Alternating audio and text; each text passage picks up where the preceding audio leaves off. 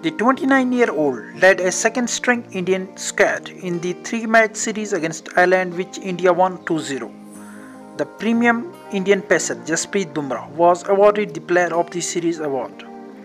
However, Jasprit Bumrah decided to give the award to Rinku Singh for his match-winning 21-ball 38 against Ireland in the second T20I match.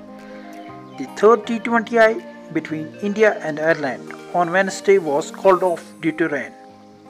India won the three-match series 2-0. India will now focus all their attention towards the Asia Cup, which will begin on August 30.